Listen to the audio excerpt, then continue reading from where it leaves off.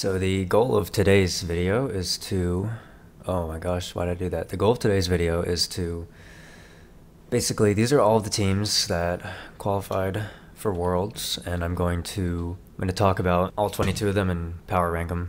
Let's get to ranking these. So these are in order of the seed. So like from LCS, 100 Thieves is first seed, TL second, Cloud9 third. I guess I will start with the LCS, and I will see if I have 22 teams. I'll go from 10 to... Alright, so I will put those in later. What I'm going to do right now is I'm just going to like order them. So 100 Thieves, they exist. I know I've talked about this before, but personally, I don't think 100 Thieves is a very strong team.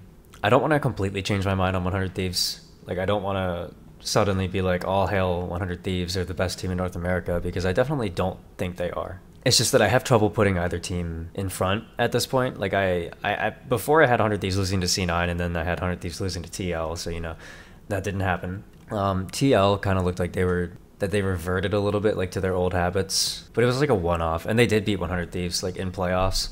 So if you look at that, it's kind of like a one-to-one kind of thing. Cloud9, on the other hand, I feel pretty comfortable putting Cloud9 below 100 Thieves at this point. I think that Perkz has not been having the year that a lot of people thought he was going to have. I think that Blabber shows moments of brilliance and then moments of not so brilliance. And I don't think that they have I don't think that they're bot laners. I don't think that any bot laner from North America is on the same level as anyone else. But TL, on the other hand, I'm going to put TL above 100 Thieves. Like I said, I know that 100 Thieves kind of destroyed TL in finals, but TL did beat 100 Thieves in playoffs, and I also still just think that TL's a more all-around solid team. I feel like 100 Thieves have so many just weak points. I don't think that their drafts are very good. I don't think that Someday is very good.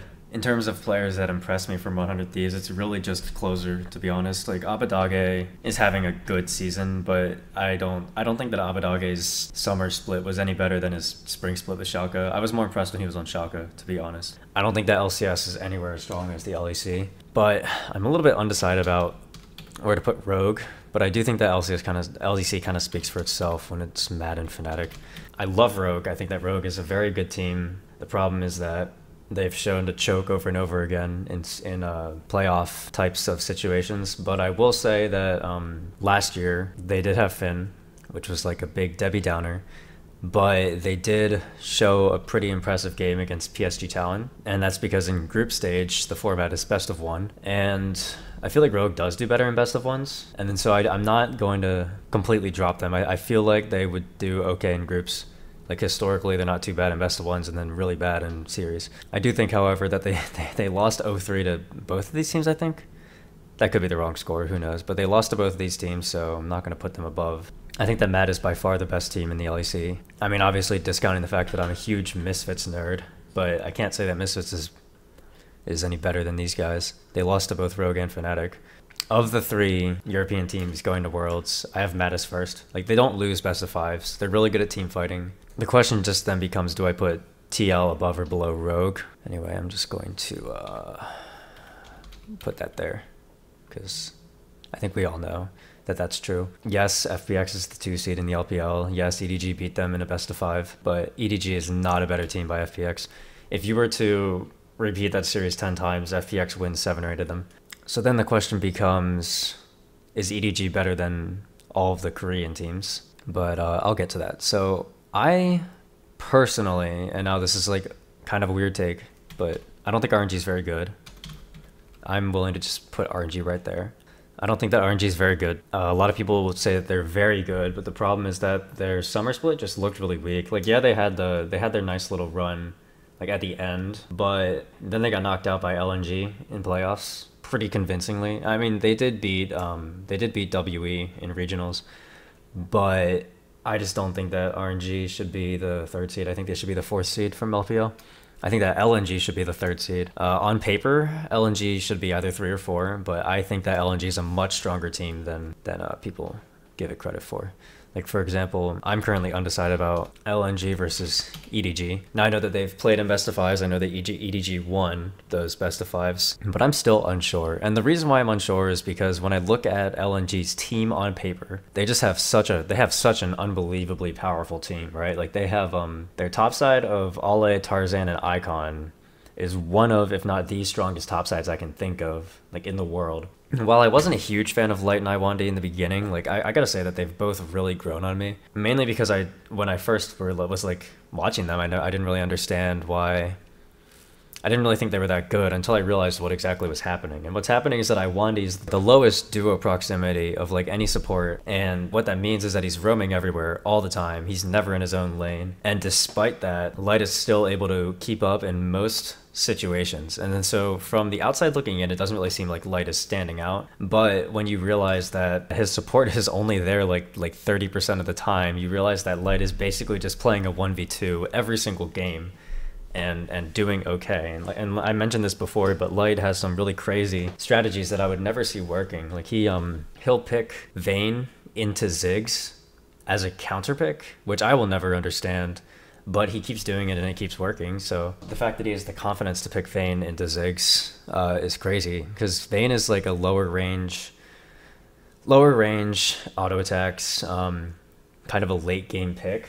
And the rule with Ziggs is that if you're playing with Ziggs and you go even, or even if Ziggs falls behind a little bit, that means that the Ziggs is winning because they're a mage in the bot lane. And Ziggs scales incredibly well. Like, specifically, like, turret damage is one thing you can think of. Team fighting is crazy for Ziggs.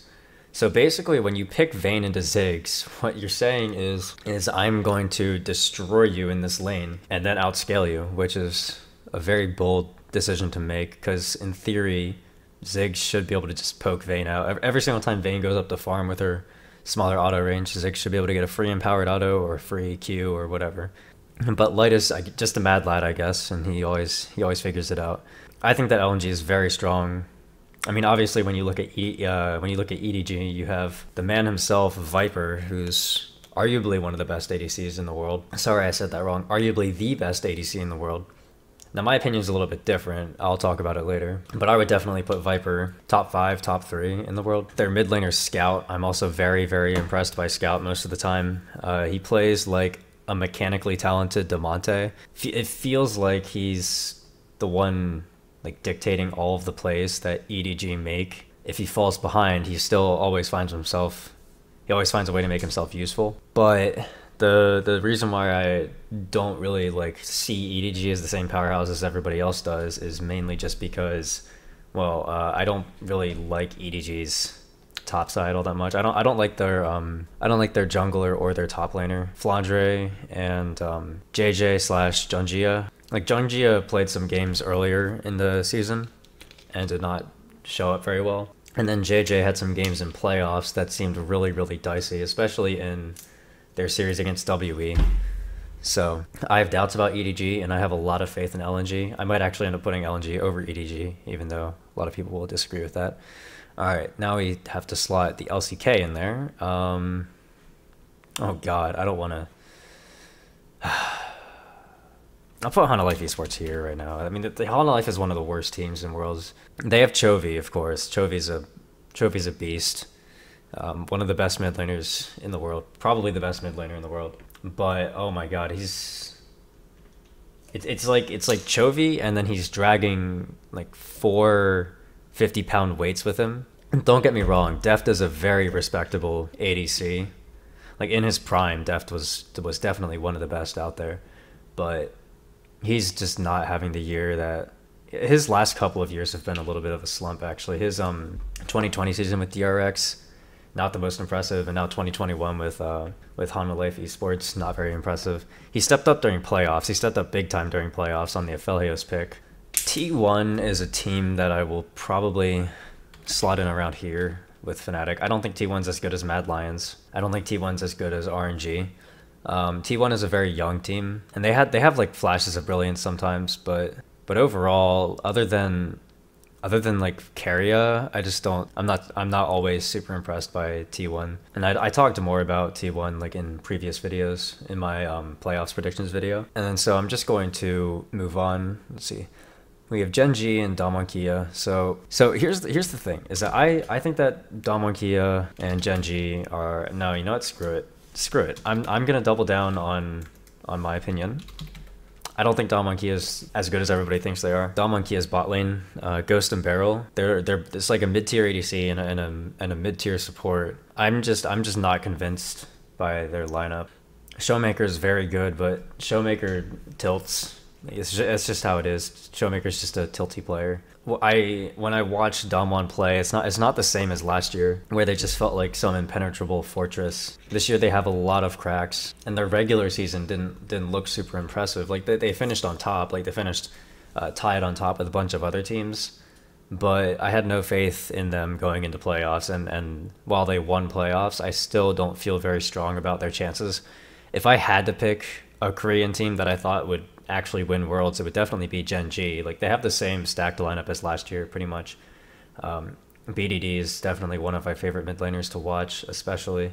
And I feel like Gen.G and Damwon is very similar to the EDG FPX series, where it's like, yeah, they won, but I feel like if it happened 100 times, Gen.G would win more often. And I'll sort these all out later, but these are just my general thoughts. Okay, PCS, PSG, Talon. All right. I love PSG so much. I think there's such a strong team. PSG probably slots in with this group here. And the reason why PSG Talon is so strong is because their carries, Hanabi, Maple, and Unified, are some of the most impressive carries to watch. Maple runs it down sometimes, but Maple's a legend. Like I can't talk bad about him. He's up there with if I'm trying to think of other wildcard teams like Levi, Licrit.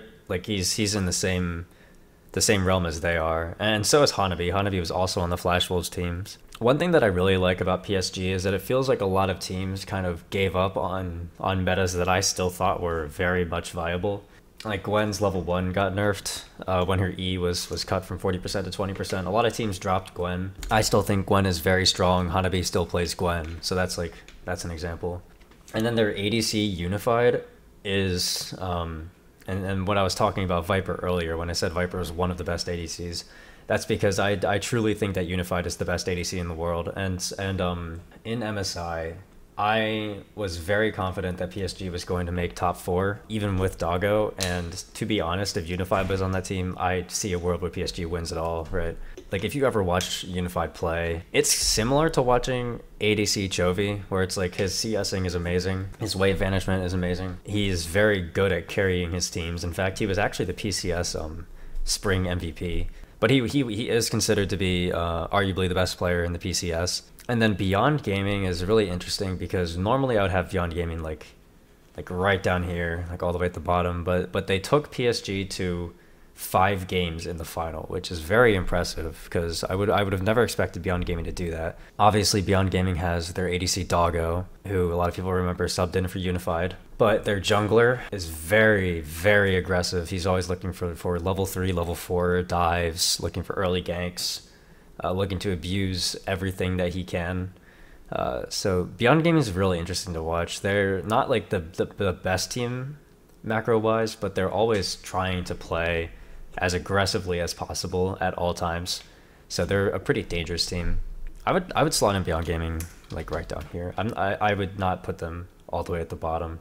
Okay, TCL, Galatasaray. Okay, so Galatasaray is really interesting team to watch because you have a dynamic where their top laner Crazy is running it down as hard as possible, where their mid laner Bolulu, on the other hand, is absolutely smurfing over everybody, trying to win the game before Crazy can lose the game. I think that Galatasaray is by far the strongest team that the TCL has ever sent anywhere.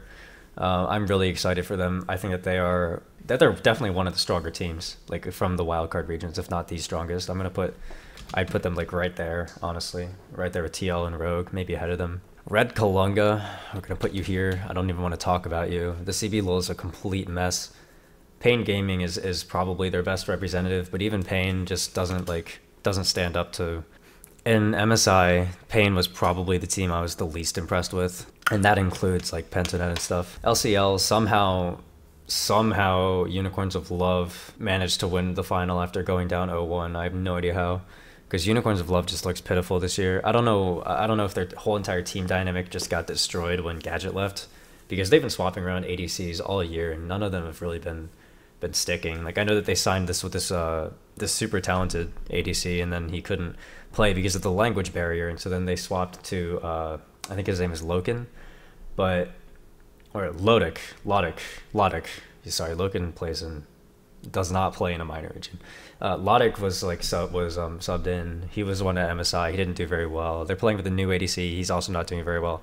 I thought for sure that Black Star Gaming, Crow Crowd would have made it, but nope, it was UOL, and they look super weak this year, worse than every other year I've seen them. Detonation Focus Me. I mean, Detonation Focus Me is all about their solo lanes, Evie and Arya, two very strong solo laners. And MSI, everybody remembers them because they had that one game where they almost beat Dom1, which of course is not as impressive as people thought it was back then. But they're still a very strong team. Like, they're the clear favorites from the LJL. I know that when they dropped their series to Rascal Jester, that I pretty much said, like, of all the results that I could possibly pick out, I was the most confident that Detonation Focus Me would win their way through the losers bracket and then beat Rascal Jester. Like, I think I said 95% sure that Detonation Focus Me, despite being in losers bracket, was going to be the LJL representative, and then they get to the final and they 3-0 Rascal Jester. So one of the predictions I was right with, unlike all of my LCS predictions. So I'm pretty impressed with Detonation Focus Me. I think they can definitely knock out some top tier teams. Okay, Gillette Infinity is a team that I don't really enjoy too much. I don't think that they're a very good team, except for their mid laner, Cody. Cody is an absolute mad lad. I think that he is by far, this is a very bold statement, I think he's by far the best Zoe player in the entire world. And that's, if I had to pick somebody whose Zoes could compare, maybe I would say like VTO and Maple are the only two other Zoes I can think of that are on the same level as Cody's Zoe, like mechanically. I can't really say too much about like macro, but Cody does some crazy things on Zoe. If you don't believe me, just watch the LLA final, Gillette Infinity versus Astral Esports, because Cody pops off super hard. But as a team, I don't think they're very strong. In fact, I'd put them bottom tier.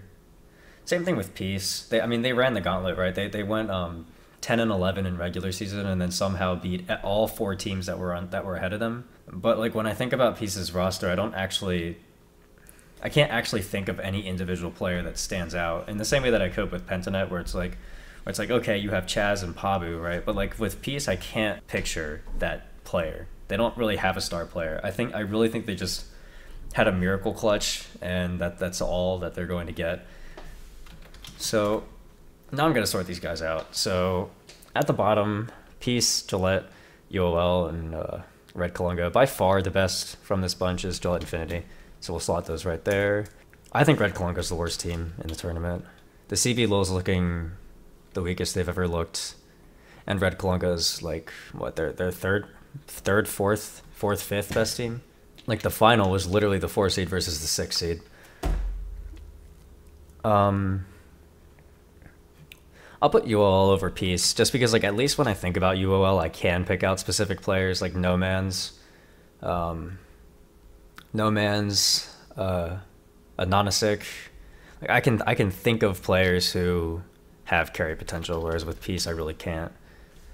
Okay, Hanwha Life and Cloud9. Okay, I'm gonna say Hanwha Life. I don't really think that they're going to get anywhere. I mean, I think it's really cool that Chovy and Deft made it back, right? Like, if Hanwha Life Esports ends up winning Worlds, that'd be such a cool narrative. Like, Chovy and Deft get on a team with some trash and carry both of themselves to their first Worlds victory ever. Interesting thing is that Chovy has actually now made the last 3 Worlds tournaments, all with different teams, none of which as the first seed. So that's just an interesting fact. And then, of course, that puts Cloud9 right above them. Then I'm going to have 100 Thieves. I don't think 100 Thieves is that much better than Cloud9. I feel like 100 Thieves is very exploitable in different ways, whereas Beyond Gaming and Detonation Focus Me are both Detonation Focus Me is a very, very clean team, and Beyond Gaming is a very, very aggressive team, and 100 Thieves is a team that just exists, kind of. Okay, so out of these two teams, I definitely think that Detonation Focus Me is better. Like I said, I feel like Detonation Focus Me is one of those teams that has the potential to just like straight up destroy everybody. Then I'm gonna have Team Liquid. Like I said, I don't think the Team Liquid is super far off from the North American teams. Like if I really had to talk about these three, I would say that you could probably, I feel like any given person could put these in any order and make a solid argument about it. I don't think that these teams are super far apart from each other. And then I'm gonna have Rogue on top of them. I think that that Rogue is a very, very strong team on paper, but something about them in like critical situations, they just choke. I mean, they've had roughly the same players for the last while. They've had Larson, Inspired, and Hans Sama. And those three players are all supposed to be really good, but they just don't show up, so I don't have the confidence to put them at the top like I used to. And then that puts Galatasaray here. Let me put it this way. If Galatasaray did not have Crazy on their team and instead had like any form of reliable weak side top laner, like let's say that Galatasaray had Hanabi, right? They shoot way up because their entire team, especially Bululu, is very, very good. Of the teams that are left here, I mean, I think it's Fnatic is next. I didn't really talk about Fnatic a lot. I mean, their roster is very solid, right? They have Upset, they have Niski, Hylissang. Bwipo has been doing really well in the jungle, but I feel like Adam still has a lot of growth as a player that he needs to go through. This is going to be his first international competition, so he's gonna have a lot to learn from that standpoint. So I feel like putting Fnatic like any higher than number 10 is a little bit of a stretch. T1 and Damwon. I mean, logic tells me that Damwon is better. And like Canyon is a very strong player. Khan is like a legendary top laner, and then Showmaker is one of the best mids in the world. Versus T1, where it's really just their bot lane and then Faker sometimes. Okay, top 7. So the next best team out of this bunch is definitely RNG. RNG's big hole, and the main reason why I don't have any faith in them whatsoever is because of their mid laner Cryan. And there's this narrative around Cryan that he's some kind of like low resource king who isn't flashy in lane but will scale up and carry the team later, but it's just not true. Like, he's not flashy in lane and then he's not flashy in the late game. Like, he's just a weak mid laner. And I feel like there are so many teams in Worlds this year that just have really impressive mids. Like you have Cody, you have Chovy, Perks, right? You have like Arya, Bululu. Like, so I just feel like RNG's big weakness is heavily targeted by a lot of the teams below them. And then, of course, all the teams above them just have insane mids, like Doonby, Icon, Scout. Like, you can't say that RNG is in their element this Worlds. Next, I would put Gen G next. Like, I personally think that the LEC is stronger than the LCK this year. Now, I know that doesn't show here because I have a lot of their teams ahead, but I feel like if you took LCK's 10 teams and you took LEC's 10 teams and they all went head to head, I feel like the LEC would win more games. They would win at least 5, you know, it would at least be even, but I feel like they could take 6 or 7. However, Gen G, like I said before, is the most impressive team in Korea. I think they're very good, but I don't think that they're better than Mad or PSG. Now, I'm going to have Mad here. Mad has a lot of impressive players. I feel like Elyoya has stood out a lot, being as new as he is. I feel like Armut, for his first season, like in a major region, is doing some pretty impressive things. He runs it down sometimes, but I mean, like, it's okay. So I think that Mad is a very strong all-around team, and they have really good team fighting, which is really strong for the current meta. So I have a lot of faith in Mad, which I did not at the beginning of the split. I thought that Mad was I didn't even think Mad was gonna win. Like, I didn't even think Mad was gonna qualify. I thought it was gonna be Um, what did I say at the beginning of the year? Rogue, G2, and Misfits, I think, or Rogue, Fnatic, Misfits, something like that. And I'm actually going to. I know that I should have PSG next, but I'm looking at this and I just don't. I don't see it. I think that I'm gonna have EDG, PSG, LNG. That's what I'm gonna put. My heart says LNG is second and PSG is third, but on paper EDG just performs much better than LNG, and EDG is definitely really, really strong. So I don't feel confident putting PSG above EDG just because PSG is from a minor region, like I don't have enough like data to talk about whether PSG can compete at the highest level, other than the fact that at MSI they not knocked out, but they picked up games against both RNG and Damwon. I don't know. Any last minute changes I want to make? I mean, this looks pretty accurate to me. Maybe I'm giving Beyond Gaming too much credit. Yeah, I think I am. I'll move up the. I'll move those guys up, and I'll move Hanwha up too, because they did pretty well in regionals. Like they ran a gauntlet to get here too. All right, this looks pretty accurate to me, actually. This looks pretty good to me. I'm happy with this. So this is my ranking. Top 5, MAD, LNG, PSG, EDG, FPX. I mean, it goes to show my thoughts pretty easily. Like, LPL is very strongly on top. LEC's been doing pretty well this season. The PCS is very underrated. Yeah, I think I'm good with that. Well, there you have it. Those are my rankings.